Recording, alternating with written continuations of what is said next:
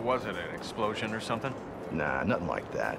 One of the lab people forgot to seal a hatch or something, and there was a chemical reaction. Somebody got poisoned or irradiated or radiated or whatever the hell you call it. He must feel like shit. I doubt it. Guy's dead. Yeah, I mean whoever caused it. Whatever it was. Oh, absolutely. It's a she, actually.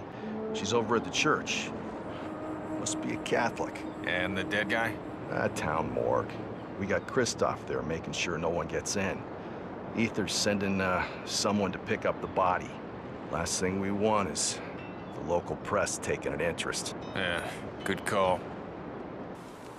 So the coroner's office sends me down here to examine a body on ice. That's like a 2-hour drive. And when I get here, they tell me I don't have clearance, that the morgue's been closed down. What? By Ether? I mean, how can a private company close down a city morgue?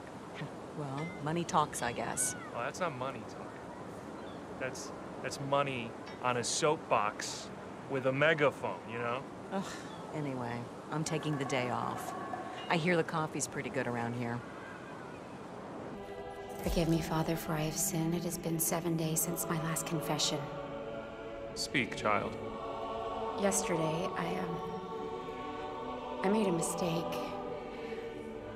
I made a mistake and a man lost his life. A good man. Someone I knew.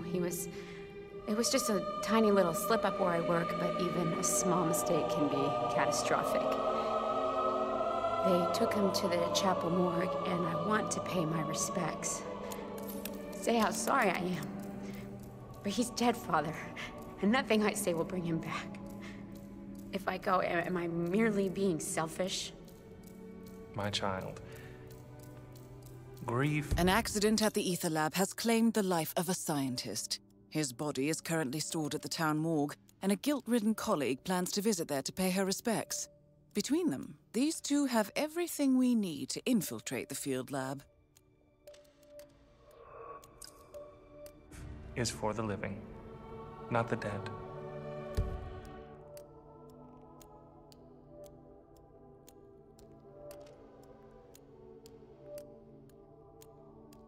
You do whatever you need to do, because his sorrow has ended, and yours has not.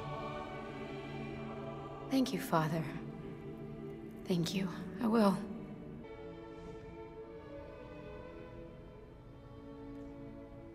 Oh, step aside! I need to see the deceased. I'm under orders not to let anybody in until Ether's people have signed off on the corpse, ma'am. Hello to you, Dr. Lafayette. Could be contagious. Nonsense. I am Ether's people. The corpse, as you so delicately put it, was my friend. Now I am going to say my goodbyes. All right, fine, lady. If something happens, it's on you. It's already on me.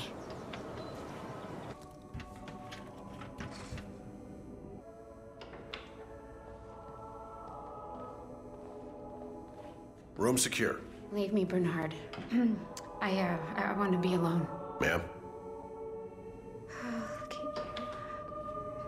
You're dead, and you still look stressed out. So, now I have you to feel guilty about. Great. We build a weapon that will kill thousands, and all we feel is intellectual curiosity. Isn't human psychology a laugh? De Santis asked me if I'm still committed. Like we're on a crusade.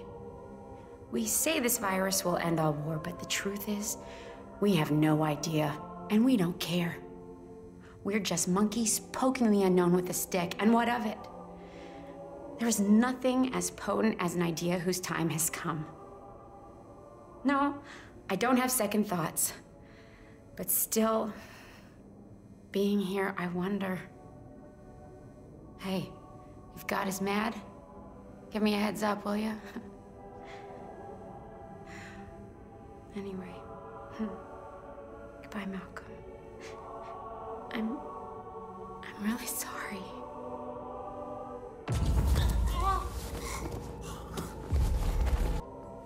Entering the Ether Lab requires a key card and a uniform. Luckily, it seems both are within reach.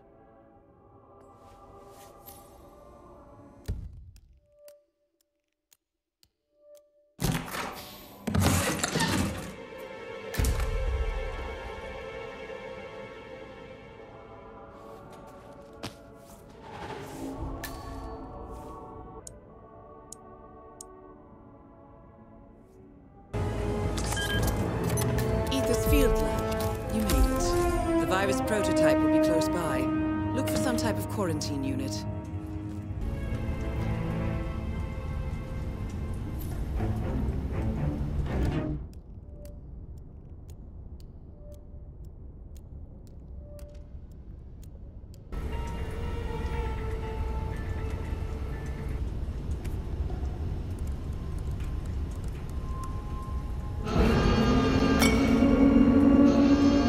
Virus destroyed. 2 targets remaining. My God! Whatever could have caused this? The cell structure, it's ruined!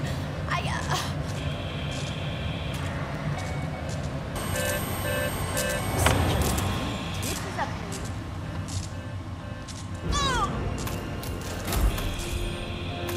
Target down.